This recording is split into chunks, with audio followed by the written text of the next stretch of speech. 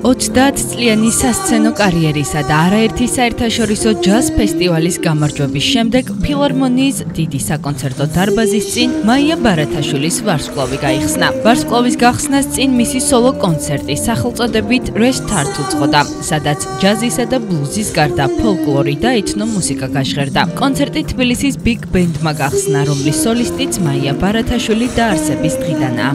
დასრულდა კონცერტი, იყო მრავალფეროვანი, იყო დინამიური, რაც მთავარია, ესე იგი, ისეთი დიდი პატივია და ისეთი დიდი საჩუქარია, რომ ანშლაგი იყო, ერთი ადგილი ყოფილა თავისუფალი, ბევრი ხალხი იყო, რაც შეაფიქრებული ჰქონდა ის გამოგვივიდა, ბრწყინვალე მუსიკოსები ჩემთან ერთად იზიარებდნენ სცენას, ამაზე უკეთესი რა გინდა ინატრო. მაია არის ფენომენალური შემსრულებელი და თქვენ უყურებდით რა ხდება, იმიტომ რომ ყველაზე დიდი შემფასებელი არის მაყურებელი. ახალ მაყურებელს მოიწონა, ესე იგი კონცერტის შედგა და მე მას ულოცავ. მაია ბარათაშვილმა ჯაზის შესრულება 1996 წლიდან დაიწყო. ის მსოფლიოს მასშტაბით არაერთი საერთაშორისო ჯაზ ფესტივალის გამარჯვებულია. 3 მარტს დაბადების დღე და ვარსკვლავის გახსნა კი ერთდროულად მის მეგობარ მუსიკოსებთან ერთად სოლო კონცერტით აღნიშნა.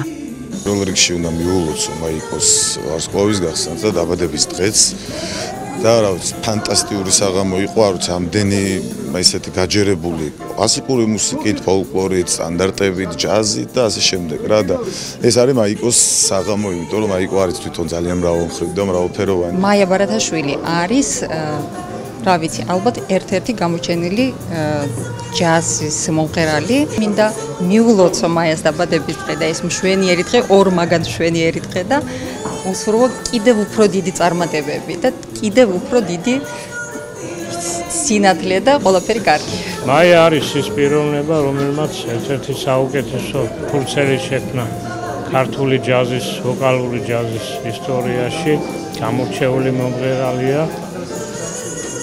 ძალიან გასაფასებელი და მე მიხარია, რომ მისი ნაღვაწი, მისი შემოქმედება ასე რიგად დაფასდა. ფილარმონიის დიდი საკონცერტო დარბაზის წინ არსებულ ვარსკვლავურ ხეივანს ახლა უკვე ჯაზ მომღერალ მაია ბარათაშვილის სახელობის ვარსკვლავი შეემატა.